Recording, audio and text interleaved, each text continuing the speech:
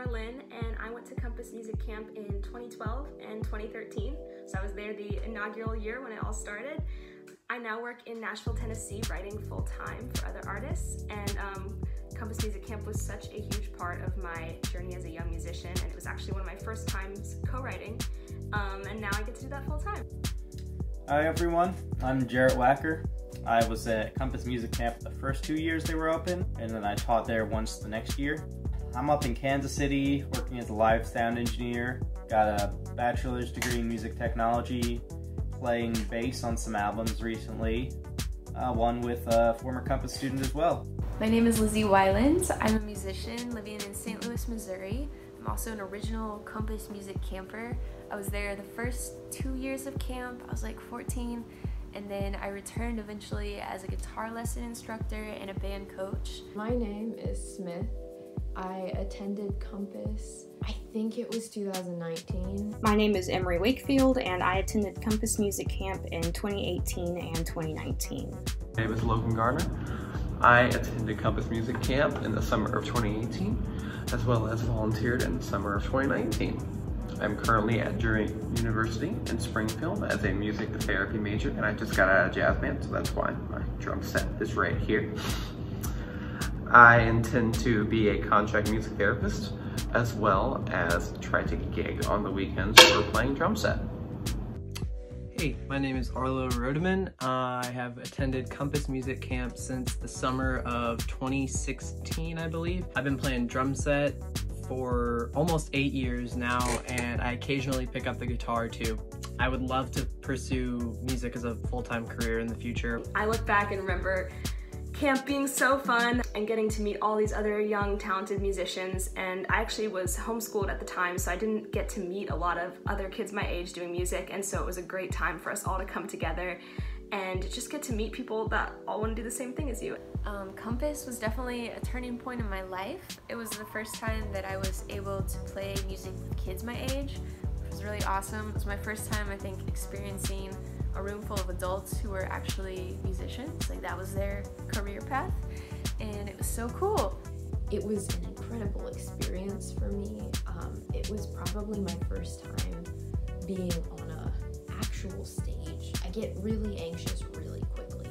So, like, having to go up there and do that, but still being around people who I knew would support me, and, you know, like, they're not gonna get mad at me if I mess up. They're just gonna be there for me. Really helped my confidence. It was really, really cool to learn about how genres mix together and how they combine and they power through to make one new genre.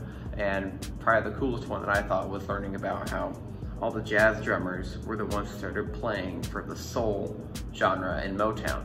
And being able to know that allowed me to be able to just really understand how the drummers of Motown and rock and all these and where their motivations were coming from, because it was coming from other genres. And that really, really, really helped me as a overall player as to know what kind of grooves to play and what kind of fills to play based off of the genres. I really don't think I would be anywhere near as comfortable with performing in front of others or with others if it weren't for Compass. It also showed me a lot about the history of music and the process of music production that I had never really thought about before. It was a really positive and eye-opening experience for me. There are different classes like songwriting, music theory, and music history. That all helped me learn about the industry more, and then also further my journey as a musician altogether. I also took voice lessons from Violet for a long time, and her and Phil Sean have just always been doing so much for the community, and this music center is no exception. It seems like such a great opportunity for young musicians in Columbia to keep getting opportunities and training and just all the tools they need to succeed out there in the real world. And I can attest, it really is a great prep for getting out there. The Compass Music Center will not only benefit the camp programs, but also a multitude of other programs that Compass is working on right now. One thing I'm really stoked about is they want to provide lessons to students who are low income, who maybe otherwise wouldn't have access to a teacher or an instrument or lessons. I know for me personally, music lessons were life-changing, so I think it's such a cool program to provide. Now I'm in the process of recording my first studio album, working a lot on that, and I thought, while recording, who better to ask to play bass than Jarrett Wacker from Compass Music Camp. That's where we met. So it was really cool to have a reunion, and it was awesome. I thought that, you know, like inside jokes we had when we were 14, we still have them. Like, we made those jokes at Compass, they're still here.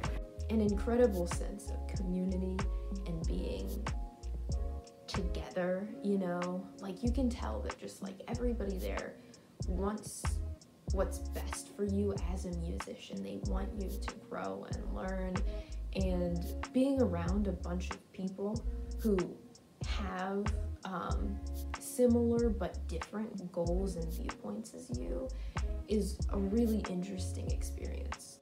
I think Compass Music Center would help the camp program by providing people with a permanent year-round space to be able to practice, record, and learn about music. It would allow the camp program to potentially branch out.